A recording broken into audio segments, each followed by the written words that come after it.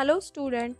So today we are going to start two new theorems from chapter parallel lines, that are corresponding angles theorem and alternate angles theorem. So let's start for the first proof, that is corresponding angles theorem. So here is the statement of corresponding angles theorem. See, the corresponding angles formed by a transversal of two parallel lines are of equal measure. See here, what is given? They give us two parallel lines, that is line L and line M, and N is their transversal.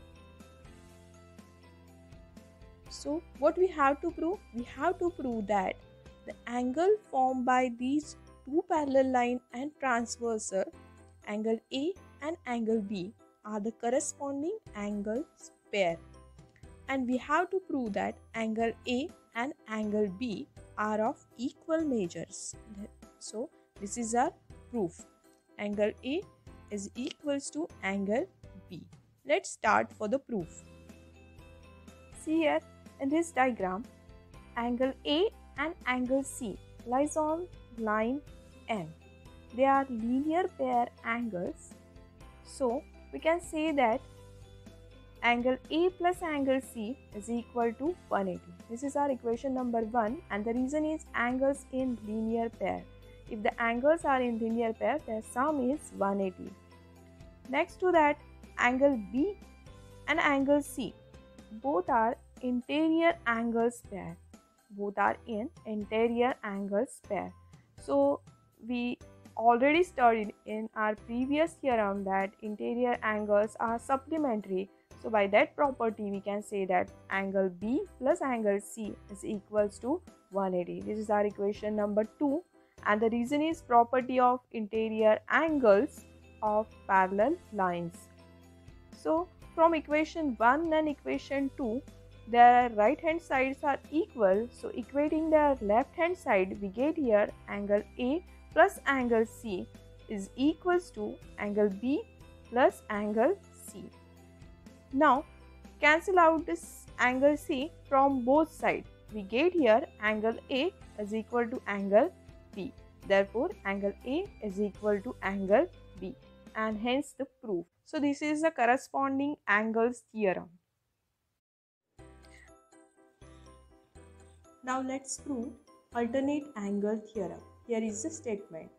The alternate angles formed by a transversal of two parallel lines are of equal measures. So this we have to prove. Let's say with a diagram, line L and line M are the parallel lines and N is their transversal. This is given thing. Now we have to prove that angle D and angle B have the same measures. So let's start to prove this theorem. Let's start the proof. See in this diagram, line L and line M are the parallel line and N is their transversal. And angle D and angle C are the linear pair angles. As they are linear pair angles, sum of measure of these two angles is 180. It means they are supplementary. So we can write it as angle D plus angle C is equal to 180. This is our equation number 1. And the reason is angles in linear pair. See again, angle C and angle B are the interior angles pair. They are interior angles. So by the property of interior angle of parallel line is that their sum is 180. So we can write it as angle C plus angle B is equals to 180 degree. This is our equation number 2, and the reason is property of interior angles of parallel lines. Now by equation number 1 and 2, we can write it as, see here, their right hand sides are equal. Therefore equating their left hand side, we get angle D plus angle C is equal to angle C plus angle B. Now cancel out the angle C from both sides. We get here angle D is equal to angle B. Hence the proof. So we can prove this for remaining alternate angles of these two parallel lines and their transversal. So revise both theorem. Thank you.